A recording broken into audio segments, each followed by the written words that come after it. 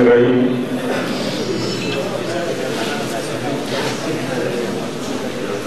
نن د غم او د خوشحالۍ څاګیه امتزاج دی. زمون ډېرو خوږو مشرانو ملګرو زمون د خوب بابا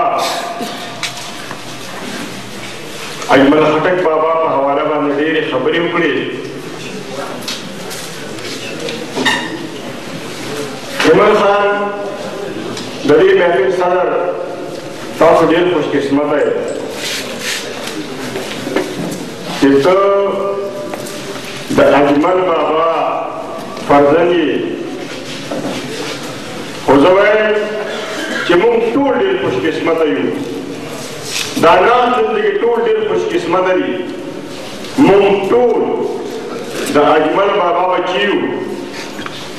او دا زه ځکه وایم ورونو چې دلته کې ناست ما ډېر خلک داسې ولیدل ما داسې واورېدل چې هغه د سیاست په میدان کې د اجمل بابا سره د هغه د محفل ملګري د هغه د سیاست ملګري د هغه د زغل ملګري د هغه د زغل زلمیان دلته ناست دي.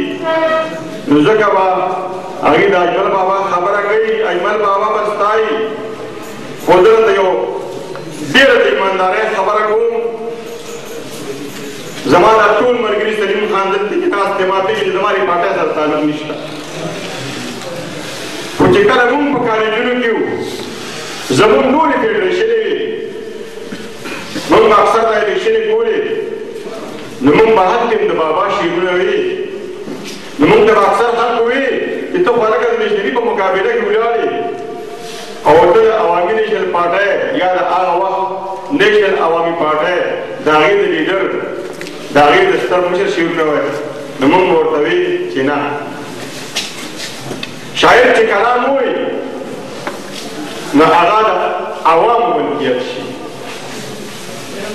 او ځکه بابا عوامي بابا دی. ځکه بابا یوازې د ایمل بابا نه دی. ځکه بابا یوازې د نشریانو بابا نه دی. بابا د دې سیمې د هر زلمي بابا دی. د هر ماشوم بابا دی. د هر مزدور بابا دی. د هر غریب بابا. او یې دلته د دغه کسابانو خوراک او هلته کې ستا د خامارانو خوراک.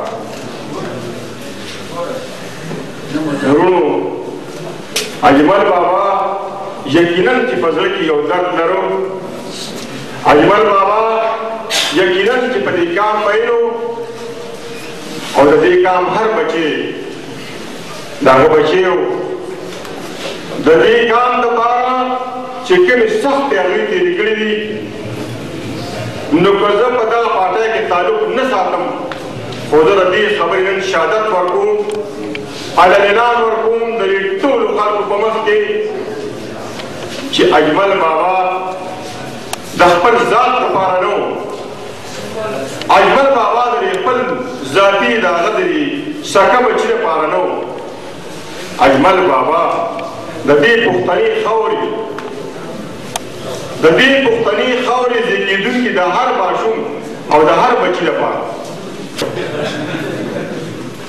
او د جانان دنګه نری ښکلې پوزه ایمان چارګله غوره نرپی غواړي. او د جانان لرې کلي وتووله او دیدن له غوټې 100 روپۍ غواړي.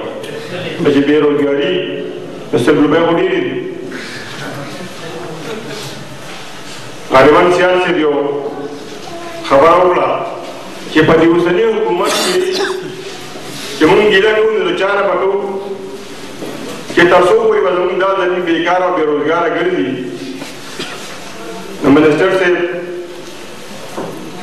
زه تاسو ته خواست کوم چې مهرباني وکړئ لږ غونډه کې د دې خپل زلمیانو د دې خپل زلمي کل د دغې شاعرانو چې دا زموږ سرمایه ده او که دا د غربت د لاسه او د بېروزګارۍ د لاسه زموږ نه ضایع شي نو یقینا چې موږ ټول په دې ګناه کې شامل یو. الله دې موږ ګناه نه وساتي. عزیز مانیوال په حواله باندې تاسو ډېر نظمونه وویل، ډېرو ملګرو د هغه لپاره